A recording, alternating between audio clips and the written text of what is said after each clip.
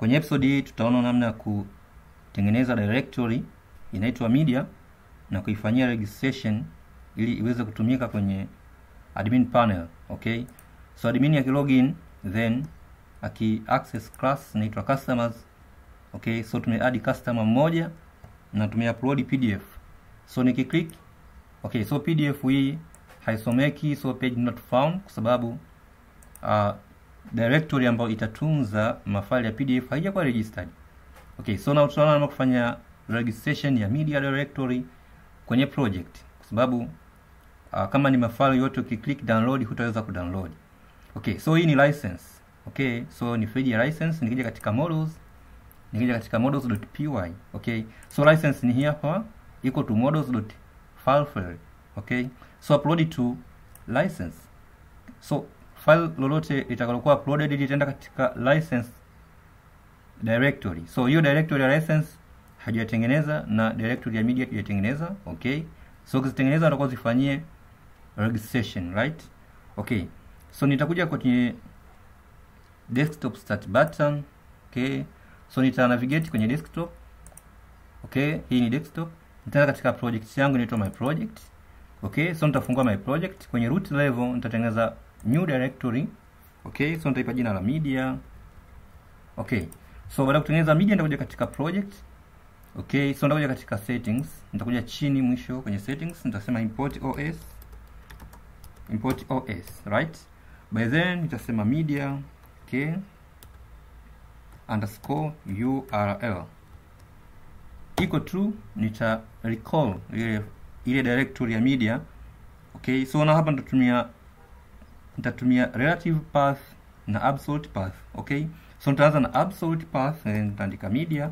Okay, so itafuatiwa relative path. Okay, after then nitasema chini hapa nitasema media. Okay, media then root.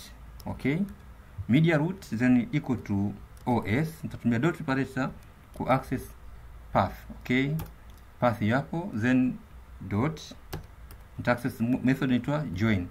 So na join base directory then media, right? Okay, so after then nita save changes, kisha nitakuja katika file la URL ya project as well. So kwenye file ya URL nitashuka chini hapa. Okay, mwisho kabisa, kisha nitaweka hii line. So from Django.conf import settings. Again, from Django.conf URLs import .static import static. If settings.debugs URL hiyo is in settings. Of course hizo ni kodi ambazo ndizo zinawezesha kuweza kuload media na image au PDF. Okay, so now nipo kwenye position ya kuja hapa.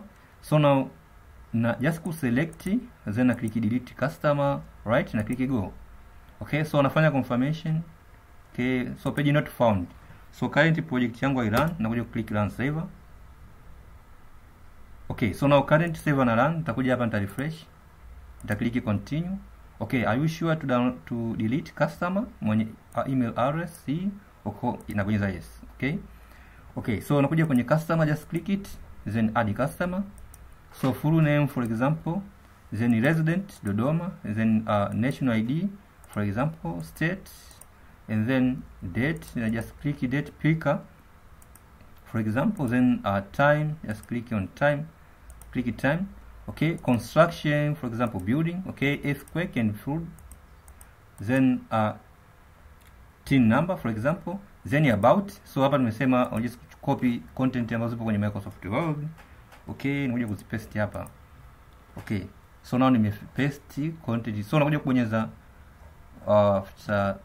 of course license.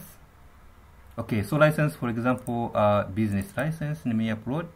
Okay, so now after that nakuja kukliki save. Okay, nikija kwenye database, nikija katika customers. Okay, customer mmoja ameshakuwa registered. Okay, so now nikija kwenye project, nikija click file PDF. Right, so file PDF linafunguka kutoka katika media. So baada ya kufanya registration na hii license. Okay, so hapo kwenye position ya ku add more and more and more. Okay, ku add more customers.